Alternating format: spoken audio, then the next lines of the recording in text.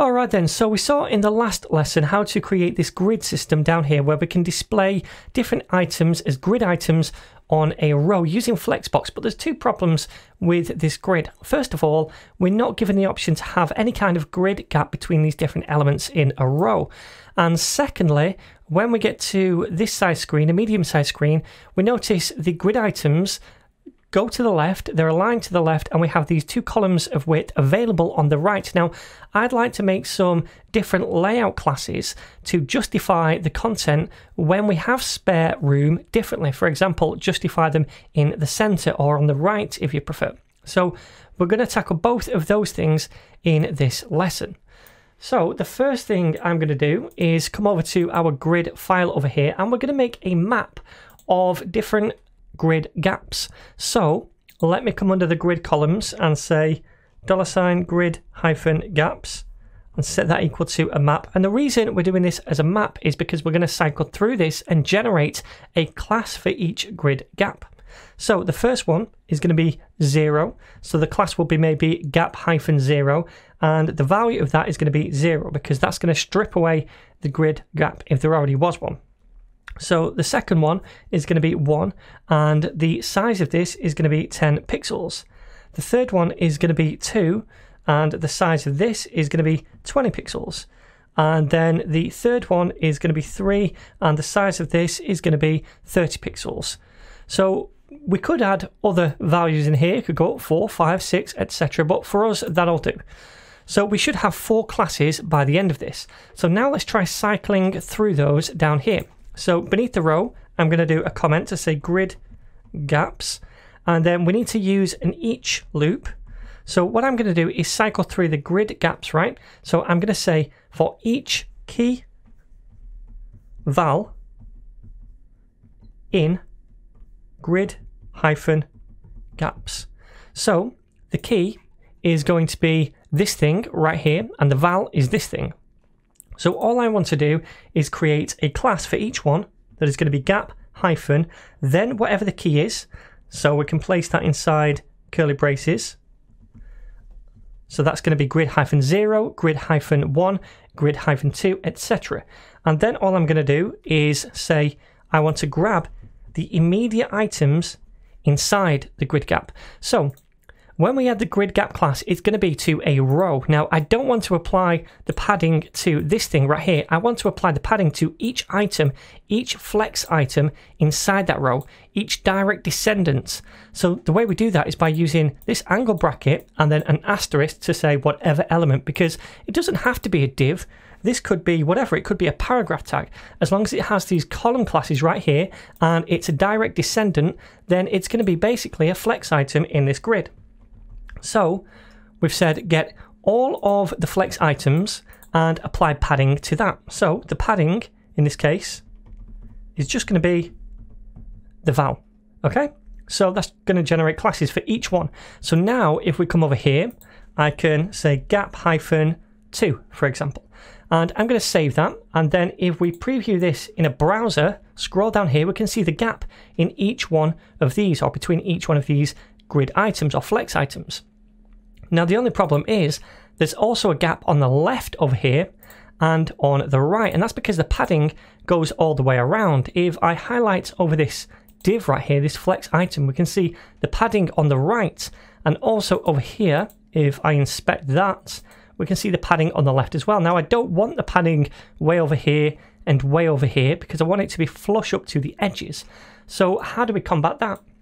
Well, all we need to do is come back to this file, and we want to now grab the grid, or rather the gap hyphen, and then we want hash, curly braces, key, and then style this. So we're styling the row that uses that class here, right? And what we're going to do is basically give this some negative margin to pull it over to the left and to pull it over to the right. So we can say margin left is going to be minus, and then whatever the val is, because that's the padding we're using, right? So if we use a gap of 20 pixels, then we're going to get that 20 pixel padding on the left by default. But then what we're doing is shifting the margin of the left minus back that 20 pixels. So it brings it back across to counter the padding. And we're going to do the same thing for the right. So we can say margin right is also minus and then val. Alright then, so if we save this now and take a look, then we can see it's flush up to the left and flush up to the right. And as we get smaller, it's also going to show that gap. Awesome. So that's the gap, and we could have any value from 0 to 3 for that class. So I can make this gap 3 or gap 1. It really doesn't matter. The smaller ones are going to be a smaller gap, the bigger ones a bigger gap. Alright, so that's the gap sorted. Next, I want to show you how we can justify the content or create these classes to allow us to justify the content in different ways. So much like we did for the grid gaps, we need to make a list of values that we can cycle through to generate these classes to justify our content along the row. Now, the way we're going to do this is by using a list in SASS this time, not a map. Now, it's similar to a map, but whereas a map has key value pairs, a list is just a list of values which are comma separated. So let me just paste this in. I've called it layout values, and this is just a list of comma separated values that we use for the justified content property when we're using Flexbox. And that justified content property determines how those elements in a flex row are spread out on the row. So this, for example, this value to justified content would mean align the items at the start of the row on the left. This would mean align them from the right, this in the center, this would put space between them, and this space all around them. So they're the different values we're going to cycle through now using the each loop to generate classes for each one of them. So then, let's come down here to do that. Below grid gaps, I'm going to do a comment that is justify content classes. Alright, and inside that, I want an each loop, and it's going to be for each val in layout values. So much like the each loop we used before, but now we don't have the key. When we cycle through a map, we have a key, but now we just have values, so we don't need the key in this loop. We just have the value. Alright then, so for each of those values, we want to create a class, and that class is going to be justify and then hyphen whatever the value is. So it could be justify hyphen flex start, or justify hyphen flex end, or hyphen center, etc. They're the class names. Now the CSS property we want to use for each of these is the justify content property, and that's going to be equal to the value. So justified content would be equal to this, or this, or this, right? And that's all there is to it. And by the way, if this is going over your head a little bit, this whole justified content thing, then definitely check out my Flexbox tutorial series where I talk about this kind of thing in much more detail. Then all of this is going to make much more sense. So that's all we really need to do. If I save this now and head to the index.css, we can see all of these different justified classes that we have right here now. And we're going to use these on the row. Now I've already added in, if we go to the grid, down here somewhere, this justify, oops, it shouldn't be end, it should be flex hyphen end.